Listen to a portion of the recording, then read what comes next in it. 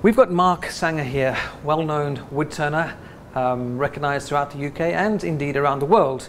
And he's here in our Axminster Tools and Machinery studio today to tell us a little bit about himself and to tell us more about his up-and-coming Turn It Up roadshow, which will feature himself on the woodturning talent.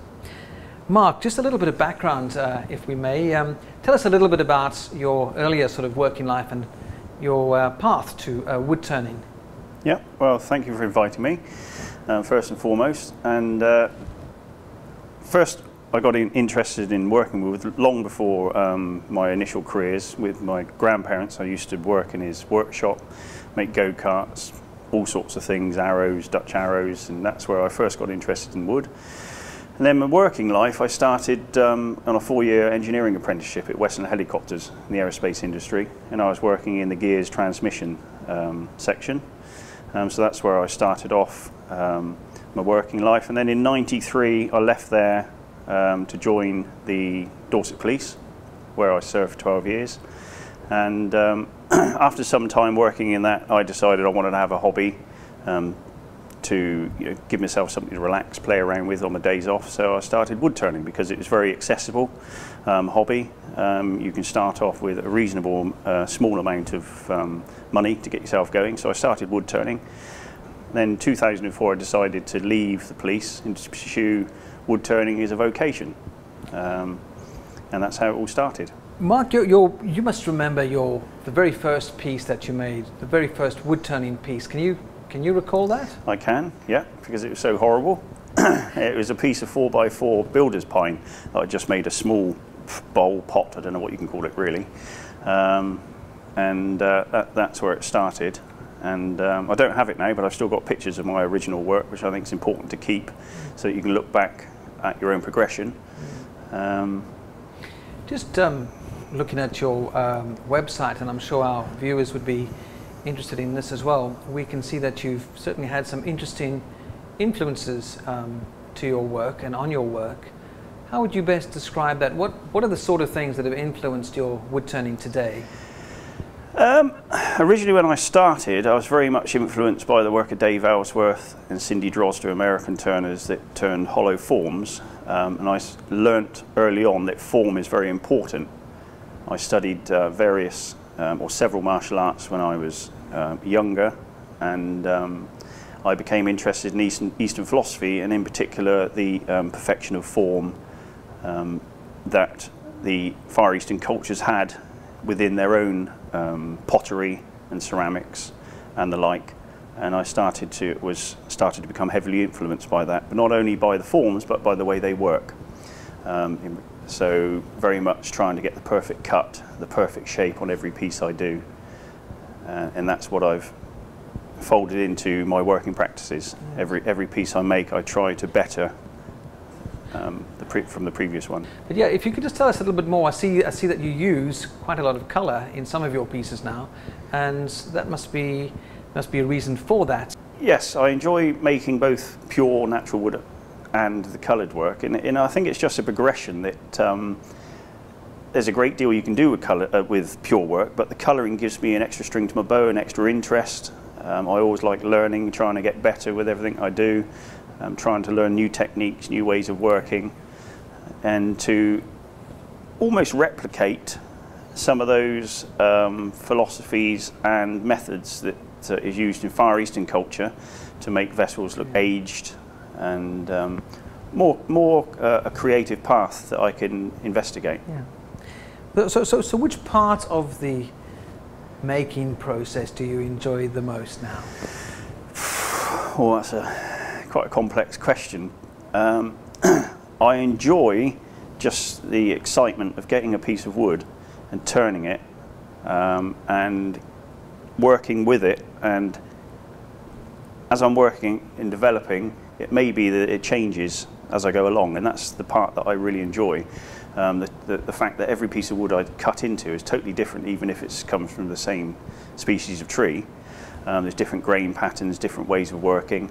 And the other thing I enjoy about it is that wood will always teach me a lesson. No matter how good I think I am in working with it, it will always teach me that there's something else for me to learn. So you don't always start with an end point or destination in sight. It's the journey, I think is what you're saying, that is of interest to you. Yeah, I might start off thinking, well, I'm going to make a hollow form.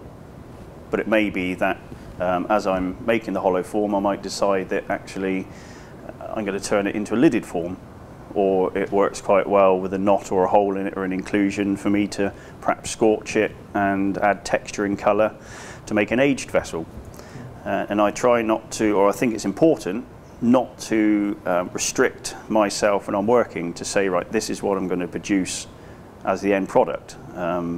Hence why I do very little production turning, because I like that excitement of seeing where a piece is going to go and how it's going to end up.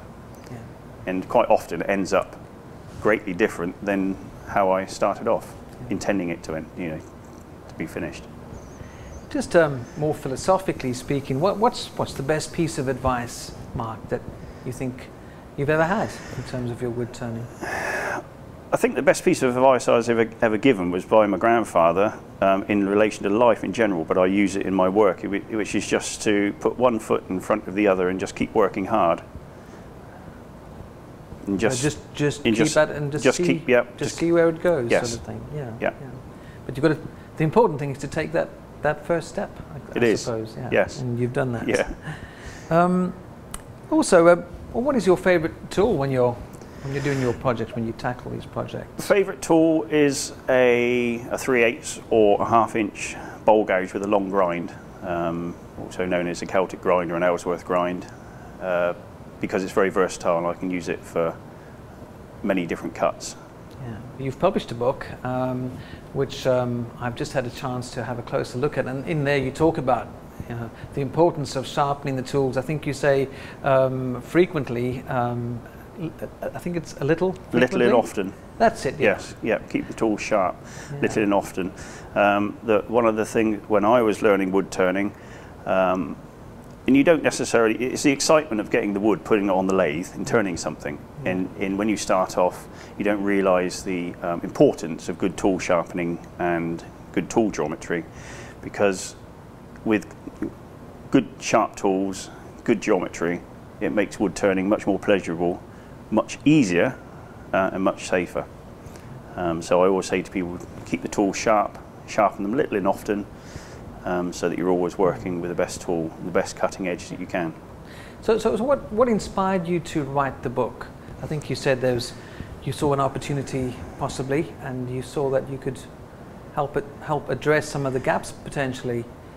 Yes, well I'm a self-taught turner, and I've learnt my craft from other wood turners, other books, and I wanted to, when I'm out walking with my dog, I would see a piece of wood on the ground, and I wanted to write a book where somebody can look at a piece of wood they found and decide, is it any good? If it is, then how do I process it to turn on the lathe? And once I've turned it on the lathe, how do I season it so that it doesn't crack? So I wanted to write a book that had the whole journey of from the tree to the end item with various projects for people to try. And what woods do you prefer to work with? Mainly native woods, beech, sycamore, oak, ash are my main woods that I work with. Out of those, I would say that sycamore is probably a good percentage of the wood that I use for my work, because it takes colour and texture well. It's also readily available because it's pretty much a weed, because it grows so quickly. So it's readily available, it's great to turn, and it seasons very well. Well, turning to our roadshow, as we call it, the Turn It Up roadshow with Mark Sanger, which will be commencing very soon now in Warrington, and going to all 8 of the Axminster tools and machinery stores. What can you tell our customers and our audience about what they could expect to see if they came along to a store on one of your show days? Well, I'm really excited about the tour because it gives me the chance to meet the Axminster customers and fellow wood turners and other makers, And what I'm going to be doing is I'm going to be turning wet wood, hollow forms, bowls and similar, but I'm going to be able to introduce and talk to people about the tooling, my methods, and pass on the way that I work to them, and hopefully inspire them to go away and try, you know, some of what I do, but also to ask me questions. You know, if they've got problems with a certain piece of tooling, they can ask me, and hopefully we can go through it, and you know, they can go away and be a better turner. Okay, so Mark, then just finally, if you could be a piece of wood, what would you be? I think I'd have to choose my favourite wood that I work with, which is sycamore.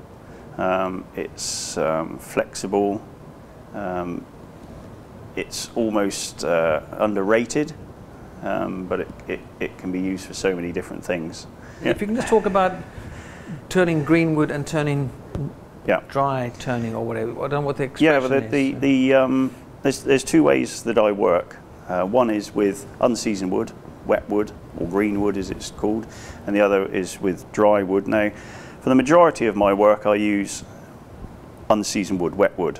The reason for that is that it's readily available, it's vastly easier to turn than dry wood because the fibres are still pliable and can be cut much more readily. There's a great reduction in dust, if any at all.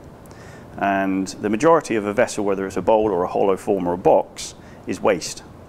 So if we're using dry wood, then we're turning, life's much more difficult because we're turning away all that waste which is already dry. So I'll use wet wood, cleaner, faster and easier, more readily available, much cheaper to buy. However, if I want to make a project that I don't have the time for it to season, whereas the wet wood may take 4 to 6 months to season, to be dry. If I want to make a project straight away for, say, a gift for somebody or a commission, then I can go to dry wood, which enables me to finish that piece within a couple of days or that day. But the negative of using dry wood is generally it's only commercially available in a thickness of a maximum of 4 inches thick. So it restricts. So there's plus and minuses for both ways of working. Mark, you've travelled extensively and demonstrated, obviously, in different countries around the world. Can you tell us a little bit about your world adventures in wood turning? Yes, it's something that I feel very privileged, and wood turning's enabled me to achieve, is that I get invited to countries such as Australia, Ireland, America, Spain recently, Germany and Italy to demonstrate. There's one thing that I've found that's the same across the board, is that no matter where I go to meet people, the wood turners are always friendly, they're always passionate about the craft. There are different styles from different countries, and it's just great to meet people and to swap ideas, because I'm always learning all the time. We're always learning. There's never a stage where we stop learning. So by meeting other people, even when I can't speak their own native language, we can still speak together through what we're making, and it's great to meet people and to travel to do that. I feel very privileged. Maybe you could just sum up by talking a little bit about the future of wood turning and getting younger people to try wood turning as well. Have you got any thoughts about that and where you'd like to see it go from here? I think wood turning, because it's education today, there's very few schools that have lathes in there, because times change. It's very much, if we're getting ready for jobs, it's all technological based. So wood turning from an education point of view is pretty much non-existent. However, as a hobby, it's very accessible for people, and I think that where turning has been changing over the years, much more involved in design and in sort of way out ideas now, where people can see that wood turning can be used for many different creative aspects, from a sort of sculptural turning to the colour, that younger people now are starting to become much more interested in it, and hopefully that can be developed to keep the craft of wood turning going, because if young people aren't introduced to the craft of wood turning, eventually it would die out, like many of the traditional crafts. But the technology of machines today, it's almost becoming trendy, a trendy sort of hobby to take up, you know, because there's so much tools and things that people can, in different styles, that they can get involved with. And also they need something that will allow them to express their minds, their creativity, you know, the way that they can put their expressions into work. And having the more creative work now, which I feel should run alongside most definitely the pure and the traditional work, but having the more creative work, the more sculptural work that people are now doing, particularly in other countries, in that you can view very easily with social media, gets young people to realise that actually there's a lot to wood turning that they can investigate.